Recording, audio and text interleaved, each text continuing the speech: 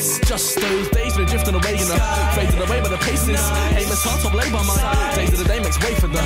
This way we relay once. Problems get a little pushed on them. We got no in the back of our life is shy back into.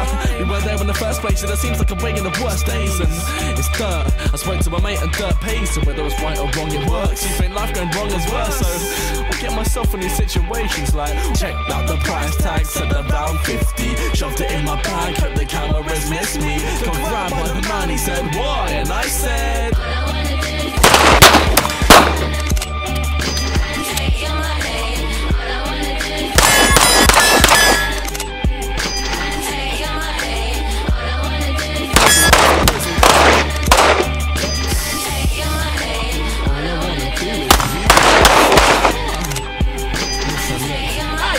there's nothing better than being survive on EMA. Like for me it's great, but read all about it. Teens got drugs when we found it. Never gonna be a bit more than grounded for the last month. Has life been sounded? Teams getting money legitly means live life in a slow lane. But when you go on extra 50, it's like, nah, mum, I'm okay. I've got this covered as long as my crops undiscovered. A little bit stupid, really. It's all good till you're good on your mum.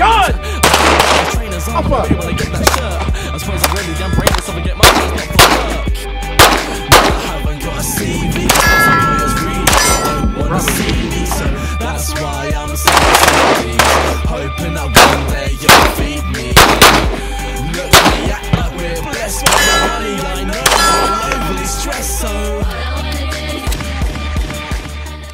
the focus of this course is to get someone who's never shot a gun before, familiarize them with the weapons platform, get them in the correct, safe, and efficient drawing pattern to draw that weapon and present it to a target, how to stop a threat with that weapon, and then all the maintenance or the failures that happen during that weapon. At the end of the course, we had you shooting and moving in different patterns and engaging steel out to 25 meters, which I know at the beginning of the day no one thought they would be able to do.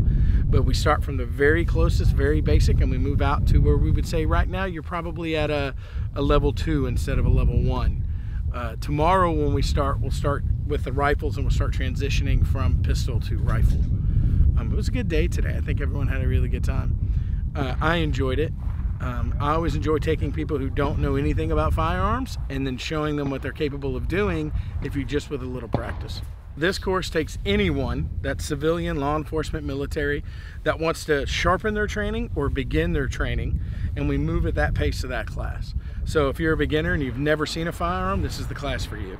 If you're a law enforcement officer and you've trained in other countries and you want to come train like we train here, this will be the class for you.